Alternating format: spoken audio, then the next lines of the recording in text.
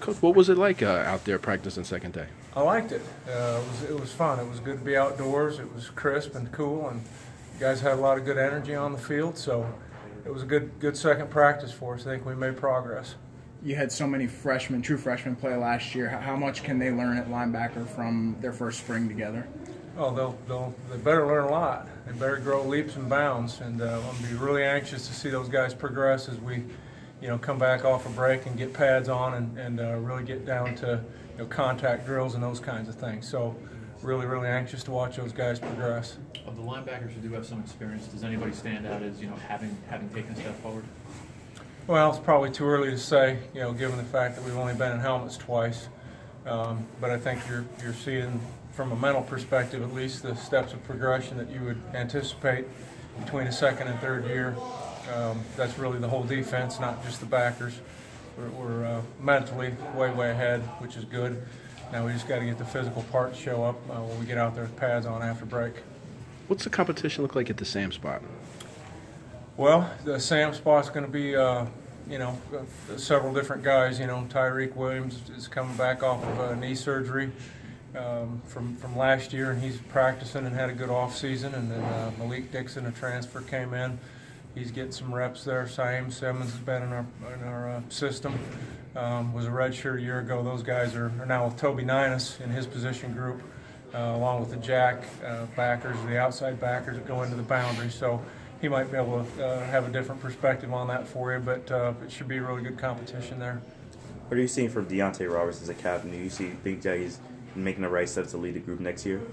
Yeah, again, pretty early, but he's taking good charge of the defense, controlling the front, making the calls, getting us lined up, vocal and confident when he's doing it. So far, so good. Defensively, Coach Ash said the other day he really likes the new coaches that have come in to work with you defensively. How is that shaken up? Like, what are you liking about working with these new guys? Well, I think every time you get a new coach or coaches, you're going to learn something different from everybody you work alongside. But these guys are coming in with a lot of energy, and they're very willing to just adapt and adjust to how we run our defense, and fun to work with in the room. It's been a good start, and so far the chemistry is really good. After sitting out last year, how was Trey Avery? How was Trey Avery progressing?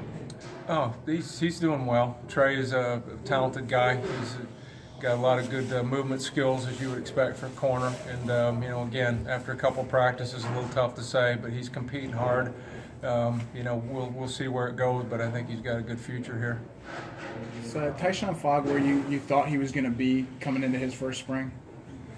Yeah, pretty much. He had dealt with a concussion in the middle of the season last year and missed 3 games and maybe a part of another one, so that threw his timetable off a little bit. But you guys could see when he came in towards the end of the year and got into a couple games after he was healthy, what he was starting to be able to do. And so now we just got to pick up where he left off. And again, when we come back after break and get into pads and let him run around and have contact, real football, so to speak, then we're going to learn a lot more about how he's come along. But I like where he's at.